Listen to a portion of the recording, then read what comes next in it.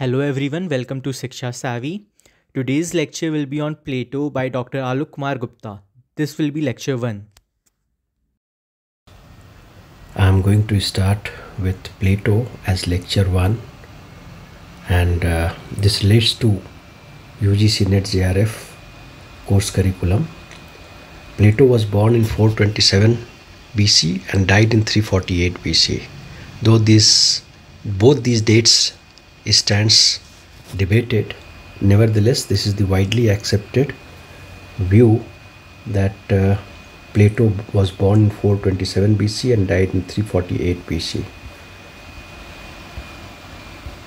For better understanding of Western political thought, I have included a chronology of some of the ancient Greek political philosophers, or those figures who are taken to be as thinkers.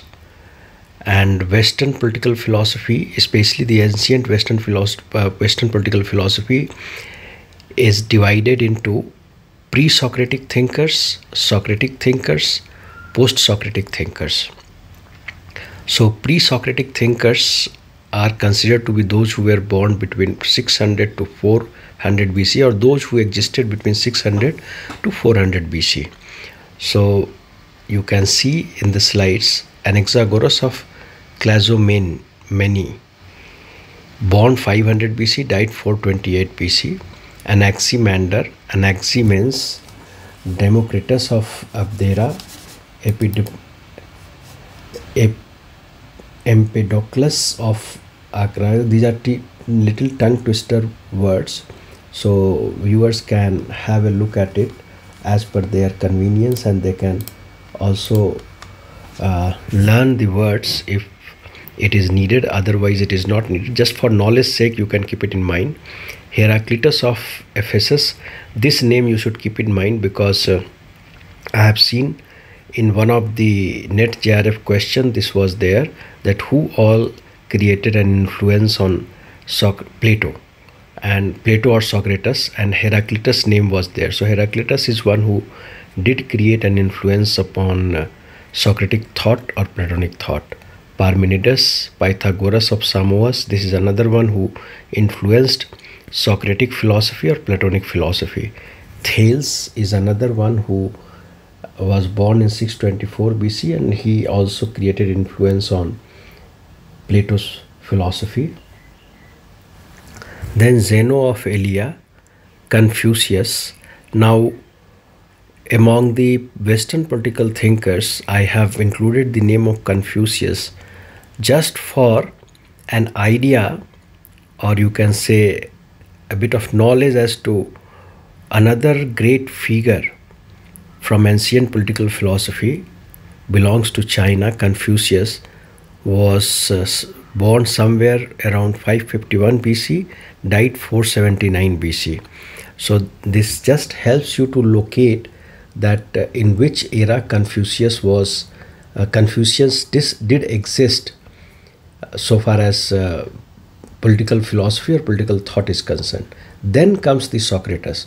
So you should learn here over here that Confucius was before Socrates.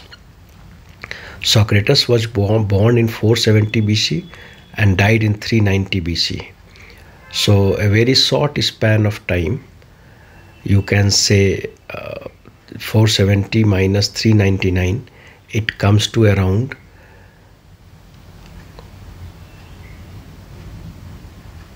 7. Anyway, you calculate for yourself. Mozi 470 BC, 390 BC. Xenophon is another figure who was a pupil of Socrates, and he has also written some of his accounts are also available, but they are not considered to be that authentic, because there is a difference of facts and opinions between Xenophon and Plato, the two pupils of Socrates who have bestowed Socratic philosophy to the posterity. Plato, whose real name was Aristocles, you can see 428, 427 BC. So in some account you will find 428 BC born, date of birth and year of birth, and in some account you will find 427 BC. Similarly, the year of death also stands disputed, and maybe in some account you may find another year altogether. Diogenes of Sinope is another controversial figure who is also credited with the founder of Cynicism, another branch of or another stream of political thought, which maybe we will be discussing as we proceed. Then comes Aristotle, 384 BC to 322 BC.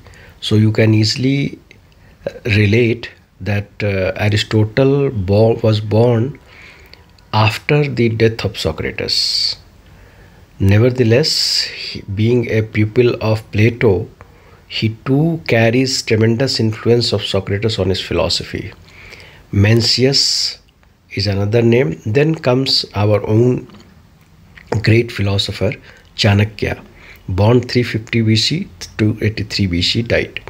Now, Chanakya is after Plato, Socrates, Plato, and Aristotle.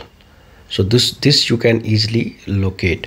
So this is for this is just to help you understand that other great names like Confucius of China was before Socrates, whereas Chanakya is after Socrates, Plato, and Aristotle. Then comes Zunzi, 310 BC, died 237 BC. Thiruvalluvar, another South Indian great political philosopher. Fiji, Polybus, Cicero, Pliny the Younger. This Polybus and Cicero maybe we will be discussing a bit, one lecture each. And then comes the era of medieval thinkers. So as we proceed with the lecture, we will be I will be giving you a similar list of medieval thinkers. So the first one, Plato. As you can make out from the slides, he was a Greek philosopher born 1 year after the death of Pericles. Now, who was Pericles? Pericles is another great name from the ancient Greek political philosophy. His era is 459 to 429 BC. He was a Greek politician and general during the golden age of Athens, and a historian, a contemporary historian of that time, Thucydides. You must have read this name in international relations. He was a realist, and Thucydides acclaimed Pericles as the first citizen of Athens. And reason for calling him so is that Pericles was a prominent and influential political leader of ancient Athens, and he played role during the Greco-Persian Wars and Peloponnesian War.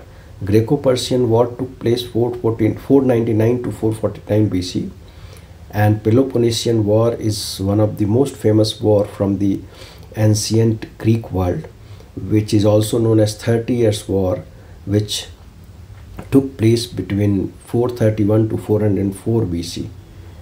And Pericles governed from 461 BC to 429 BC, which is also known as Age of Pericles. So Pericles is a famous figure for having championed the cause of democracy during his regime. And as mentioned here, Athens was then the greatest of Greek polis, the educator of the Hellas. And Sophocles was at the height of powers when Plato was there. Aristophanes was beginning to entrance the demos. This is another name that you should keep in mind, because apart from Plato and Xenophon, Aristophanes, who was a comedian, a famous comedian of those days, has also depicted some of the dialogues of Socrates in a dramatic form. Nevertheless, these are not I mean, Xenophon accounts and Aristophanes accounts are not discussed or taught in political thought, but just for knowledge sake, you can keep it in mind that apart from Plato, Xenophon and Aristophanes presents you the dialogues that took place during the days of Socrates, which have been immortalized by his disciple Plato. Parthenon had been finished 10 years ago. Athens was quite strained in the Peloponnesian War, which took place between 431 to 404 BC, as I told you just now. And this was a war between Athens and Sparta, in which Athens lost and Sparta became victorious. And the story also goes that Athens lost to Sparta, and this was one of the cause that Plato became quite critical of democracy, and he held democracy to be the root cause of all evils that existed in Athens and which led to its defeat in the Peloponnesian War. Athens was witnessing the pass of democracy into those extremist forms which Plato so mercilessly satirized. And Plato was a schoolboy when the great expedition sailed to disaster at Syracuse. Plato was a young man of 23 when defeat ended the war and the democracy in Athens failed. As I was just now telling you, that Athens lost in the Peloponnesian War, and he was a schoolboy. Plato was a schoolboy when this war took place. I mean, when this war came to an end. Plato's father was Ariston. His name was Ariston, and Ariston traced his ancestry to the early kings of Athens, even to Poseidon, the god of the sea. And mother was Perictione, who was a descendant of Solon. Solon is famous as lawgiver of Athens, and even today in the legal world sometimes this name is used as a phrase, Solon's law. So his period is 640 to 559 BC. Periction's brother Charmidas and uncle Critias were among the 30 tyrants who ruled Athens after the defeat of the Peloponnesian War. Plato had one sister Potone, two brothers Adimantus and Glaucon. Adimantus and Glaucon are part of the dialogue that took place in Republic that we will be discussing subsequently. And one half brother Antiphon. Half brother means that Plato's father Ariston must have married another woman, and this Antiphon was the child from another marriage. Plato's family was heavily involved in the oligarchic regime of 30, which took power in 404 BC after the defeat of Athens in the Peloponnesian War, and it is sometimes referred to as rule of 30 tyrants. And it was this rule that dissuaded Plato from pursuing a political career and led him into private life devoted to the study of philosophy. Now, another thing that I would like to point out here is that different accounts depicts Plato's ambitions or aspirations differently. In some account, we get to know that Plato was keenly interested in politics and he wanted to be a part of the ruling class that came to power after the defeat of Athens in the Peloponnesian War. But since he was refused, that he thought of, rather than doing politics, he should write about politics.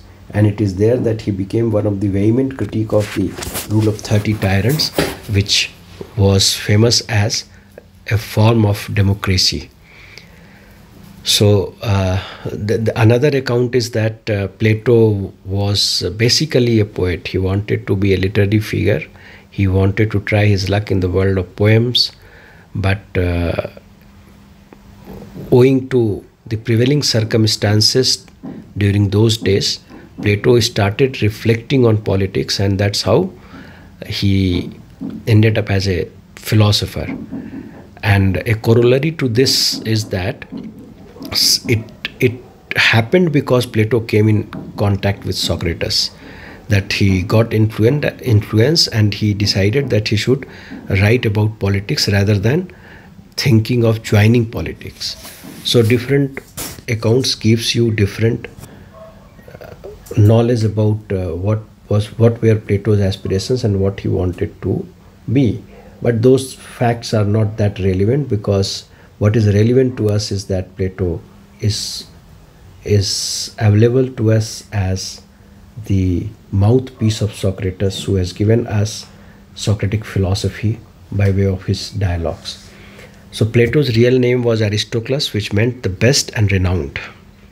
This is another piece of information that one should keep in mind. What is the meaning of the term Aristocles? And he was given the nickname Plato because of his broad and strong shoulders, which is known as platis in Greek language. And from this word we derive the word Plato. He excelled in the study of music, mathematics, poetry, rhetoric. He fought in 3 wars and won an award for bravery. He was always unmarried. So Plato was unmarried. This is another piece of information that one should keep in mind.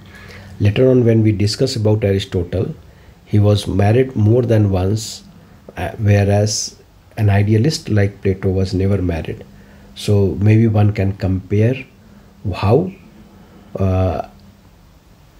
what were the factors that shaped Plato's political thought, and what were the factors that may have shaped Aristotelian political thought.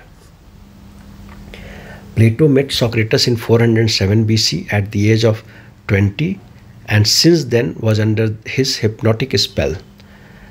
So decisive and persuasive was the influence that he abandoned the idea of becoming a poet that I was just now talking about.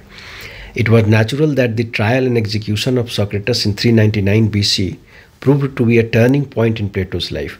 Now, one can take note of the fact that Socrates was born in 470 BC, died in 399 BC. So from 399 BC, it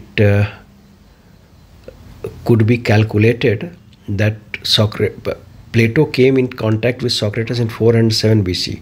So nearly 7 to 8 years of association had just so deep-rooted impact on the minds of Plato that he abandoned the idea of becoming a poet and started writing about philosophy or political thought or political philosophy. The last discussion that Socrates held was immortalized in Crito. Now, Crito is another big name that one should keep in mind, because this is available to us in the form of Platonic dialogue also. And this is a dialogue that depicts a conversation between Socrates and his wealthy friend Crito of Elopus. And the dialogue is regarding justice, injustice, and the appropriate response to injustice. And this dialogue took place after Socrates' imprisonment. And Socrates' imprisonment is chronicled in another dialogue of Plato, which is known as Apology. And mind it here, Xenophon has also produced an account of Socrates' imprisonment and trial, which is available to us as Apologia, and Platonic dialogue is available to us as Apology. And Xenophon and Plato's account differ somewhere, but Plato's account, that is Apology, is taken to be more authentic. Now, Crito is a dialogue in which Socrates believes injustice may not be answered with injustice. This is what is the argument of Socrates. And Socrates, personified the laws of Athens to prove this. and he refused Crito's offer to finance his escape from prison, because Crito was a wealthy citizen of Athens, and he has bribed the jail officials and all other relevant people, and has arranged for an escape for Socrates. But Socrates refused, and the dialogue that took place between Crito and Socrates, where Crito is trying to prevail upon Socrates that he should leave and escape, and on the other hand, Socrates is trying to argue that throughout his life he has taught obedience to law, how he himself can disobey the laws. So the meaning of Crito is debated to determine whether it is a plea for unconditional obedience to the laws of a society, or one may disobey. Socrates upheld unconditional obedience to the laws of the society, and many people date this dialogue to the same time as that of the Apology. So this is about Crito and Apology. Socrates was not the only one to be executed. There were many others also. Anaxagoras, another big name, and Protagoras, they were banished from Athens when this took place. Plato left Athens and fled to Megara, where he took refuge with Euclid. This person is very famous in the field of geometry, and he is famous as the renowned geometrician. From Megara, he went to Egypt to study mathematics and the historical traditions of the priests. He then returned to Athens in 395 BC, and for next few years fought for the city of Corinth. And in 387 BC, he visited the Pythagorean philosopher, mathematician, and political leader Archytas. Archytas was a Pythagorean. Archytas at Taras in the south of Italy. In 386 BC, on returning to Athens, Plato's friend gifted him a recreation spot named after its local hero, Hecademus. In some, actually the pronunciation is Hecademus, but slowly and gradually it got transformed into Hecademus, or many people started calling Hecademus as Ecademus. So many scholars derive the name of his school, which Plato established as academy, deriving this word from the name of Hecademus. It was here that Plato established his academy, which became a seat of higher learning and intellectual pursuits in Greece for the next 100 years. And the academy of Plato was not the only institution or first of its kind. There were many others also, like Pythagorean school of Crotona, established in 520 BC. Then Isocrates school, established in 392 BC, and it was perhaps the most well known. And those of you who want to know about Isocrates, he is famous as a ancient Greek rhetorician, a philosopher of rhetorics. So you can Google it and read about Isocrates. Academy was initially a religious group dedicated to the worship of muses and its leader Apollo. The academy, like the Pythagorean school, admitted women. So there were gender equality in practice. Mathematics which included arithmetic and advanced geometry, astronomy, music, law, and philosophy were the main subjects for study in the academics. The importance of mathematics was clear from the inscription at the portals of the academy: Medeis Egometrotos Esito, which means let no one without geometry enter here. This is another remarkable knowledge, that most of the philosophers, to begin with, they are mathematician.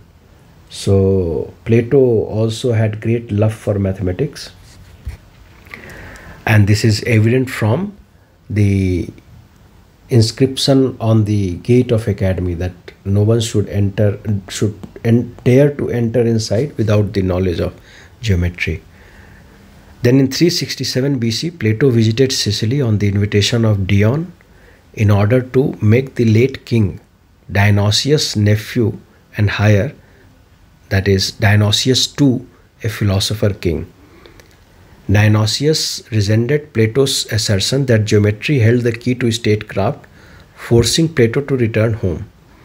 So probably Plato must have tried teaching geometry first before making him a philosopher king, which was resented and dissented by Dionysius II, and that made Plato to return back home. In 367 BC, Plato made another visit, and this was to secure the recall of Dion, who was now in exile, and to bring about reconciliation between Dion and Dionysius II. But Plato was sold as a slave and was released only after the payment of ransom. In 347 BC, Plato died while attending the wedding feast of one of his students. As merrymaking continued past midnight, Plato decided to catch up with some sleep, retiring to a corner in the house never to wake up. So this was the event in which Plato died while attending the wedding feast of one of his students. And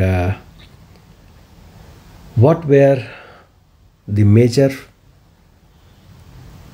events of those era in which Plato existed, which may have influenced his political thought or political philosophy? The first is the defeat of Athens in her war against Sparta, that I have been repetitive about. The tyrannical rule of reactionary oligarchs, some of whom were his own kinsmen, which I also explained that it was the rule of those 30 tyrants who came to power after the defeat of Athens in Peloponnesian War, that Plato was mostly a critique of, and has developed some sort of aversion towards them, even though some of his family members are part of those 30 tyrants. Third, the restoration of democracy, which tried and executed his beloved master Socrates. So the rule of 30 tyrants advocated themselves to have established democracy, and this restoration of democracy, Plato thought that it was responsible for the execution, first imprisonment and then trial and then execution of his beloved master Socrates. Fourth, the decline of the city-state and its traditional morality. Then the last one is these events left a great impression on his mind and changed the course of his life. Thank you very much. See you in the next lecture. Bye-bye.